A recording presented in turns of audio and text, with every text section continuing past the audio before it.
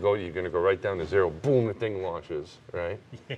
And then you'll take it. Then the engines will cut after 8.5 minutes, and either you're in orbit or today. I mean, on the real day, you'll probably be in orbit after those 8.5 minutes. Gosh, yes. And then, but what will happen today is probably not that on all the runs, right? Probably not. You know, there's probably a good spread. You know, I'd say we practice a transatlantic abort landing. We'll practice probably an RTLS, return to launch site. Mm-hmm. We'll practice an abort to orbit. There's a whole bunch of different flavors. You know, Ascent, you got all these different, you know, tangents that you can take. It's just all these different options, and you got to, you know, pick the best option. Sometimes the best option isn't fun, but it's the safest option at the time. Right. So. What do you get out of these sims? I mean, because obviously, it might be that you're going to get you might have to do one of these aborts for real, but you're getting more than that, and it's not just practicing the abort, right? What do you look to get out of your team today as the flight director? What are you looking to try to accomplish? You know, I've been working with a lot of these guys for years now, so they know me, I know them. Do you have any ritual you'll do on that day? No. Is there anything you have something for breakfast, or you know what? You know, you're gonna I do wear a certain tie or anything? The tie, I'll figure that out. I'm gonna have a nice tie. You never know. It was a nice one today. Oh, actually. thank you very much. Very nice. I appreciate that. Yeah. But what I'll do is, it's just you know, the drive in, just kind of get my thoughts together. That's kind of when I put stuff together. And I always have. You listen to Metallica or something like that on the way in? Sometimes. You know, really? it just depends. Yeah, sometimes it just depends on the morning. But usually I have a Diet Coke or something. I got to get the Diet Coke. So you know, that's about the biggest ritual. But that's every day. How you doing? Good. Good to see you, man. Jim, how you doing? So where's your tie? I only wear it on special occasions since I don't usually dress up much. Yeah. You got to save it just for the right time. Otherwise, it's not special. You know, that's a good point. Yeah. So Richard, he looks the same way every day. You don't wear your game jersey when you're practicing in the mud. That's right. He's got a good point there. I get dirty. I roll my sleeves up. I get ready to swim. That's right. I get ready to go. That's right. All right. Well, we don't want to distract because what are you doing? You're gonna sign in and stuff. Yeah, just getting everything set. All right. So we are getting ready for the Ascent sim this morning. Our fourth one with the 133 crew. All right.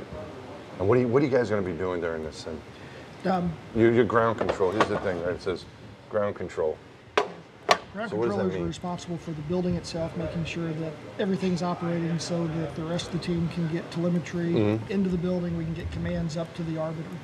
Also coordinating with the network, in this case a simulated network that's generated by a model over in Building 5 where the other simulators are. And our job is to make sure we have telemetry, command, and voice capability with the orbiter. And whatever that breaks, which we're expecting to happen several times this morning, then we've got to work with the team to restore it as quickly as possible. All right, and it's same thing during the flight, on launch day. Tell us your name, what are you doing? I am Mark Mcdonald. My name is Mark Mcdonald. Ascent Fido. This is our trajectory officer. Your name Gruber. Did you go to Boston? You went to Boston University? I did. That's pretty cool because most people go to Texas A&M around here. There's a lot of those, yeah. Yeah. And I went to Colorado. You went to Colorado? Where'd you along with our guidance officer. Really? You went to Colorado too? This is It's the Buff Trench. So this is like the I grew up in Nebraska. No. We I don't even know what he talked about. The Buff Trench. What's that? It's buffaloes.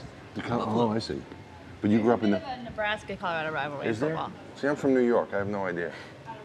We just have fights between families. All right. So what do we got? What do we got going here? What are you doing right now? What's going to be your job this morning? What we typically do, both pre-launch and pre-simulation, is we get the targets, guidance targets, ready for launch based on the station state vector. Okay. So, and that's called the IWIS. So that's where the shuttle's going to steer to.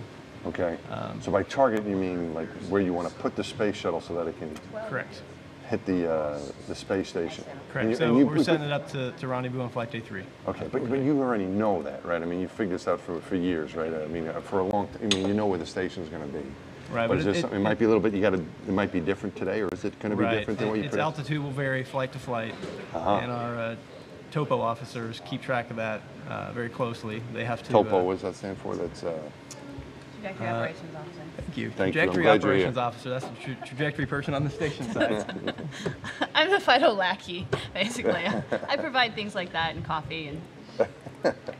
And of course, they're having to maintain a trajectory in coordination with the Russians and other partners to make sure that all of the visiting vehicles are going to be able to rendezvous given their performance capabilities. In relation to the, what's that? Is that your mom? That's a ring binder. Hey, telling us to go away? Mom, I'm right in the middle of something. All right, tell me you're busy. Who is it? All right, so you really So you that's need how to our- pick that up? Who is that? No, I don't need to You pick that sure? up. The Maybe topo, it's- our maybe trajectory it's the guy operations telling you officer is going to the pick space that up. station's in the wrong orbit. All right, so we've got Bryan Lunney here. You're a flight director. Yes, Good sir. morning, Bryan. Thanks for that. I know you're very busy, but we appreciate you taking a break. Glad to be here. And you're a flight director. You've done shuttle station. You're also Ascent. Is that right? Yes. Okay. And if you can tell us what's going on back here. So for each front room person, there's usually a couple of backroom people helping them out. The backroom position usually is a smaller piece of the front room position so that individual can come in from college or whatever, a newer guy, and learn that smaller piece, learn the other smaller piece, then move out to the front room. Right here we have the flight the dynamics. front room being that room. Yes, sir, out in the All right, mission all right, control. All right. In the back rooms, we have the flight dynamics MIPSer, multi-purpose support room we call them. Okay. And these folks are supporting the flight dynamics and the guidance and procedures officer. Here we have our navigation folks helping us figuring out where we're at, which is an important function, we think, right? So these guys help us determine where we're at so that we know where we need to go. That's good. Here we have dynamics folks. Good. Okay, and they feed into who? Who do they? who's FIDO, flight dynamics officer, Okay. and guidance, the two guys down front. the- okay, that's so all these folks back here feed into those Yes, this two is- positions in front. Most disciplines, the systems disciplines, will have one or two guys in the back room. Okay. Flight dynamics has a whole lot more Because there's a whole lot more going on at those consoles and what they're supporting. And plus, it's only for ascent and entry that they do that. but why is this so important during Ascent? Why is this? State Because the it's obvious. so for me. dynamic. Yeah. You got your three main engines driving, you got your two big SRBs driving, and the vehicle's going hopefully in the right direction, of course. Right. And they're monitoring the performance to be sure that we hit our MECO targets at the right time. And if you don't hit your MECO targets, your velocity... Main engine cutoff. There you go. Main engine All right. cutoff targets, your velocity, your glide path angle, a couple other important parameters to make sure that you're going in the right direction in order to get to station. If you don't do that correctly, you may not even get to orbit. Right. And what can they control? Because they can, when you're inside the shuttle and the thing goes, it's kind of like, well, this thing's on its way and we're going wherever we want. But they can actually adjust what's going on while we're sitting there taking our ride. They will ask the pilot to adjust, for example, a throttle setting. Okay. Change how fast the throttle's engine throttle up from 104% down to 66%, for example, Right. or whatever they need to do. Okay. Sometimes we go to max throttles for certain main engine out cases and Okay. contingency abort cases. All right.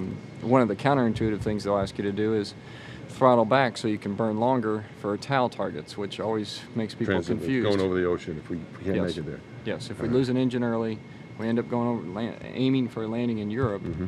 they'll ask them to throttle back so that we can Save go gas. longer. Yeah, it Sorta, helps kinda? us. It helps the MECO targets, All again, right. the main engine cutoff targets. Okay.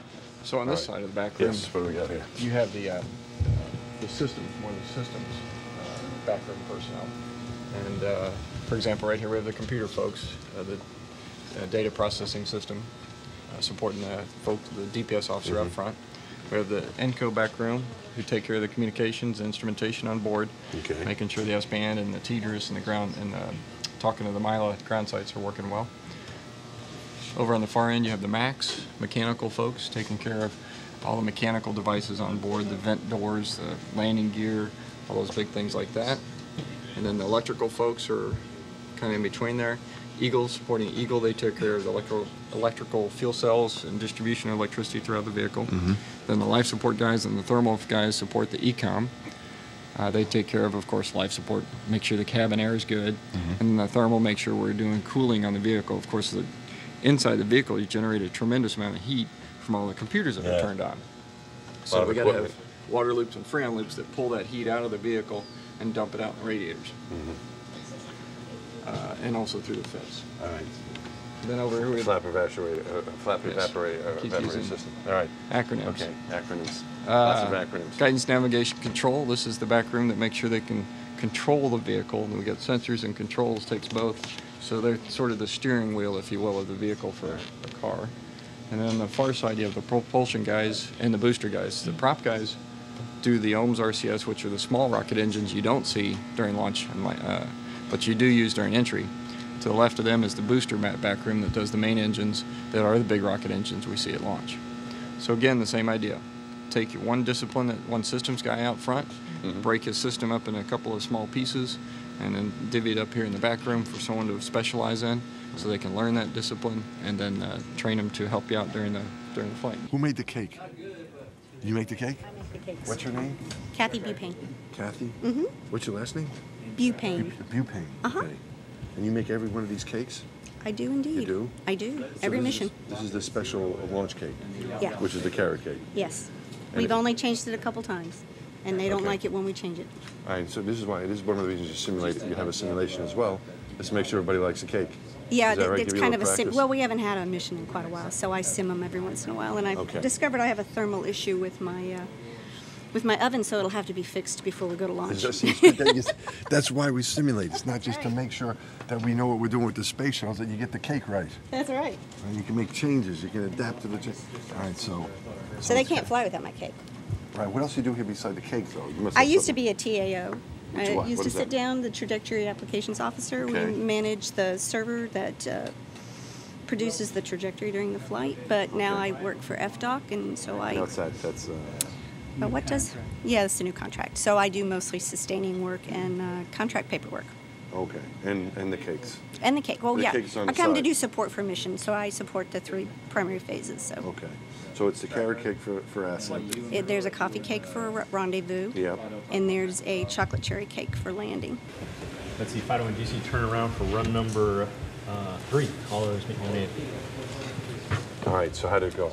Wow, that was probably the oddest RTLS I've ever seen. I don't know if you guys saw the trajectory up front, but I don't think we got any film of it, but we can see a little bit of it here. Can you see it? What are we seeing here? That's just that the part's heck. the nominal part. Yeah. But the crew had to take manual control to overcome an engine out that was not recognized, and gosh, it was a rough one, but successful. But you made it back.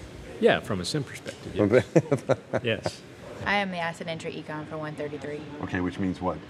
which means that I work launch and landing, and I take care of all Very the good, that's environmental good. control systems for the Okay, shuttle. which is The air they breathe, their temperature control, Right. the water they drink, all the right. good stuff. All that stuff for Yeah. the crew. And what happened? You've had this is a simulation day, morning, but you can fit a few different runs of simulations in those 4 hours. So you've had Right. 2 so far. How's it going so far? So far it's been pretty good. We had Yeah. a cabin leak the first run that we were able to the air was isolate. coming out of the cabin. All right, you're able to stop it. Yeah, well, That's it good. turned out it was in the airlock, so thank goodness we were able to stop it. Well, then you can't use the airlock, right? Okay. Well, I it guess depends you on the can. leak size. If All you right. if you have enough consumables on board to be able to feed the leak, then sometimes you can reopen the Okay. airlock just to get certain things out and then close Right. it back up tight. Okay, because you need that for the tunnel to get to the space station, don't you? Exactly. If you dock, that could be an issue. Okay, so you'd have, if this was a real problem, you'd be figuring out whether or not you could continue. If we had enough gas on Gas board is- to be able to feed right. the leak, Okay. yeah, and get things out. And we have to go in there anyway and get out the suits because you don't want Yeah. the EVA suits to No. get down to vacuum because that can decertify them. So we got to Right. go in there and pull those things out Okay. and then close it all back up. All right. All right, but you found out where the leak was. Did you Yeah. end up stopping it then or no? Yeah, we stopped it. We closed out the airlock completely, made sure that we can completely isolate it, and then once Okay. we knew that we could close it out, then we reopened it, got the suits out, and closed it back up tight. Okay, you did this after the launch and you had them doing this stuff? We had them doing all this, All this? post-MECO. Okay, so that's what you had the crew doing after so you had the leak all the way through the Ascent. Well, we picked it up about 5 minutes into the 5 flight. minutes you had it, but it was until the crew got out of their seats to close it. Yeah, that there's they- some valves on the airlock hatches yeah. that they close, and that'll stop it. Okay, good. All right, so that was the first run, you said. Yep. What happened on the second practice The run? second run, we didn't have too much. It was an RTLS run, and so for us, it was just monitoring all the nominal. Return to the launch site, they come back around. Yes. Okay. So we were monitoring all the normal stuff. We're going through all of our different cooling configurations that we use going uphill and then coming back down. So we were on the FES going uphill, which is the flash evaporator Thank system, you. Mm-hmm. for a while, and then post-MECO, post-engine shutdown, then we go to ammonia, and we have ammonia cooling to the ground on an RTLS. So just monitoring all that Okay. nominal stuff, making sure everything goes okay. Now you talked about breathing air for the crew and temperature for the crew, but it's temperature for this equipment too, right? Oh, Because right. that's really that generates a lot of heat. Right. I mean, we have a lot of hot air, but it's also the heat from the equipment. From the right? vehicle, yeah. The first run, actually, we did have some problems with cooling. The flash evaporator shut down, so we had to go through and do some restarts on that and restore cooling. Because if you don't have cooling on the vehicle, you have to come home. That's all good. You need to have the cooling. It's very important. Right. All right. So you handle the cooling. It's not just keeping the crew comfy, but keeping the space shuttle. The entire keeping vehicle. The space shuttle comfy. And we saw some of the folks in your back room that are feeding you information, and you're working here with the flight director. Right. I have and two all that great stuff. back rooms. I have a life support and a thermal. And they feed you information so you can help make decisions based on the data you're Exactly. seeing. How do you like doing this stuff? Is this I like fun it for a you? lot. It is. You like It's coming great. into work this morning? It was like, oh, darn it, I've got to. Was it fun? No, this coming is in? an exciting thing to be able to come and do. Yeah, come in here and do it. Yeah, it's really great training. How'd you get to do this stuff? Is this something you want to do since you were younger? Or, I did, actually. I wanted to do it probably since I was in junior high. So. Did you a what? Since I was in junior high, probably. In junior high? Okay. Yeah, so it's been a while. Did you grow up around here? Or were you from? I did. I grew up in Clear Lake, went to Clear Lake High School. Oh, so my kids go now. Oh, really? Yeah, so maybe there's hope. Maybe. That's a nice school to go to. I did. That's a Yeah, nice yeah, it way was to great. grow up. Okay. All right, so thanks very much for visiting with us. You got another run coming up here quickly? Yeah, a couple more. I think we might have a break, though, first. Here. Yeah. Okay, what's going on? The debriefing with the crew right now? Yeah. All right, do you need to pay attention to what's going on? I didn't have any failures, so I'm probably All right, okay. you're in good shape. All right. Thanks, Sarah. Thanks. And you're the booster guy. Correct. So we're looking at the 3 engines. We're looking at data for the external tank, data for the solid rocket boosters, and data for some of the valves within the orbiter. Okay. And some of our data was telling us that the center engine might have failed. Might have failed. Might have failed. We couldn't confirm that it was out. Okay. And so a lot of the discussion just went on about how we could confirm that it was out if we didn't have some backup cues. All right. And we ended up going on an RTLS, or return to launch site trajectory. Okay. And that was not the right thing maybe to do? No, or it was the right thing to do. The engine had failed. It did fail. Yeah, it took us about a minute to figure out that yes, it was out. Okay. And so we had the crew perform the RTLS abort. Okay. So it all worked out okay. It did. All right. What was it like for you? Was it pretty hairy? It was hairy for the first couple of minutes because you couldn't tell if that engine was running, and the flight director's looking for you to tell him yes or no, and you just don't have any data telling you either way. So what made you decide that it actually was out? When we got near SRB separation, the acceleration was about 0.6 Gs. And when the solid rockets were going to leave. Exactly. Right. Normally it's about 0.9 Gs. Okay. So our inclination was that, yeah, it had failed, and we told the crew to get ready for the RTLS aboard. Okay, so that's what it was. Mm-hmm. All right, cool. So how do you like doing this? Was it fun for you, or was it? Oh, it's a blast. Yeah. It's stressful. But, literally. Yeah. Yeah. It's stressful, but it's fun. Exactly. Yeah. All right. And You know, they have to make it stressful on us here in the simulations and give us a lot of crazy failures because, when that one thing, if one thing does fail on actual launch day, it can be very stressful. Right. And how long have you been doing this, Rick? For just over 4 years. 4 years. And this flight, STS-133, will be my first flight as booster. In the front room. In the front room. So you're pretty excited? Oh yeah. It'll be a lot of fun. All right. I just said it is a blast. Yes. All right, man.